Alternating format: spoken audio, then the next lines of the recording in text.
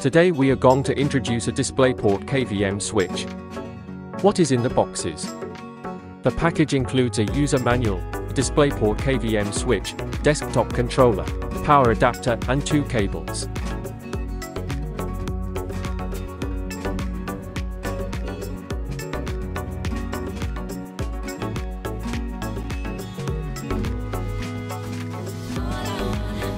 There are 3 ways to switch.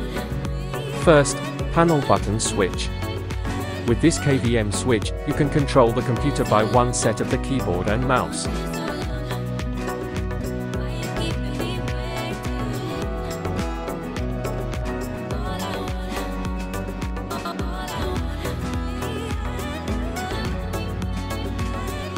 Second, desktop controller provides you 1.5 liters to switch. The third method is hotkeys. O plus 2 switching to PC2. O plus switch back to PC1. Above. If you have any questions, please contact us without hesitation. Thank you for watching.